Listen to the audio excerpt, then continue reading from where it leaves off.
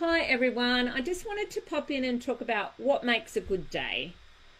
It's different for everyone. Sometimes we start off in the morning with great intentions and we go, today is going to be amazing, and we fall flat on our faces. Especially now during lockdown, I actually think we need to be very realistic about what makes a good day.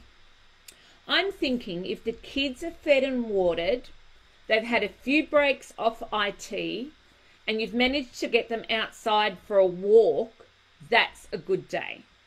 Maintaining your mental health and your kids' mental health is the priority at the moment. Take care. Made another mistake, but I'm going to keep going anyway, because that's part of having a good day, isn't it?